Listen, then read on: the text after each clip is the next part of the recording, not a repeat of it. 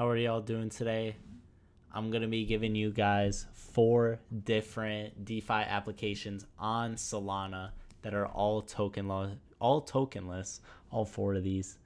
And I'll just basically be giving you a quick little easy walkthrough and exactly how to do it and exactly how I'm doing it and what I plan on doing. So first we want to get our funds onto Solana. So the way I personally did this, and I'll show you guys another way to do this, or I'll tell you. So the way I did it is I went to Drift Protocol. All the links will be in the description, by the way.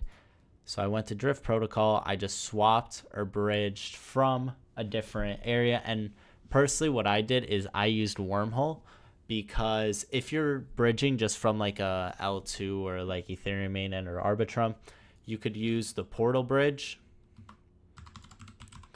which is actually very similar to how Layer 0 will do their airdrop, but the only difference is Layer 0 has 3.5 addresses that have used it, and Wormhole only has 70,000. So it'll be a lot less diluted, hopefully. So you could get an easy transaction here just bridging that over. Or if you don't want to do that and you want to just go through a centralized exchange, then that's super easy. You just go on like KuCoin, Bybit, or Binance, or whatever centralized exchange you have, buy whatever funds you want on here. I had USDC and just transferred it over, and all you have to do is just deposit it.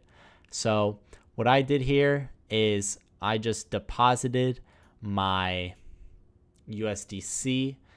The only reason I still have some here is because I'm actually borrowing 225 USDT, and it looks like I can use it. So I just deposited this in here, and Drift doesn't actually have a point system yet, but they will soon, in I think about a week or so.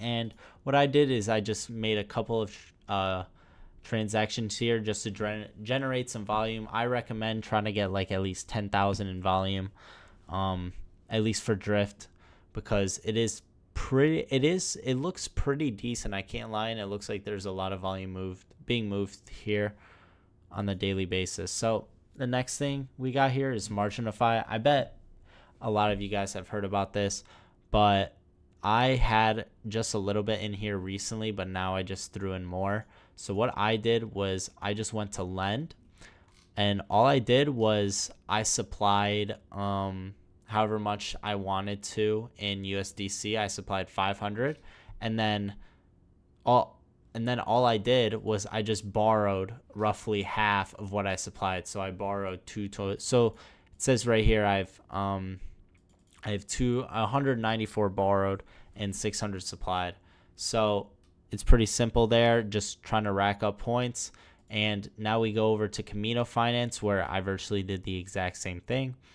I supplied some in here, and I also borrowed some in order to get some more points. As you can see, they do have a leaderboard system as well currently, and I do have a boost of 3x right now, so I do want to take some. Oh, and it does look like they do have leverage points here. Oh my goodness, this guy is outrageous with that.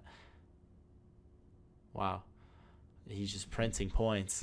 But you could also, so for Kamino Finance, you could go here into the long and short, and you could basically, I believe you could just, yeah, right here. So you basically deposit some USDC in here based on how big your position wants to be. Let's see if I could do it. Let's see if 0.05, yeah. And then I could just open a long and whatnot. Can I? It won't let me put like a stop loss or anything. Oh wait, can I? No, it doesn't look like I could put a stop loss or anything. But I'm just gonna open a Solana long just so I could rack up. Oh wait, I kind of want leverage points, so maybe I do want to put some leverage into here. Oh, failed to deposit in the vault. Sick. So, oh, yeah, that's probably not ideal. Maybe we don't want to do that. Our liquidation. Yeah, that's why I wouldn't. But if you want, you could use this too. Pretty simple. And our last one that I'll be doing is, so my goal here is to get like rack up a decent amount of points in Marginify and Kamino Finance first.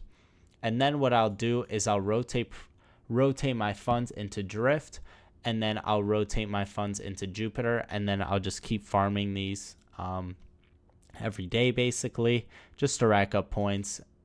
And I mean, that's pretty much it. Just a quick little tutorial on the Solana dexes, not dexes, but DeFi applications, and that are all tokenless, by the way. So happy airdrop farming, and I'll see you guys in the next one.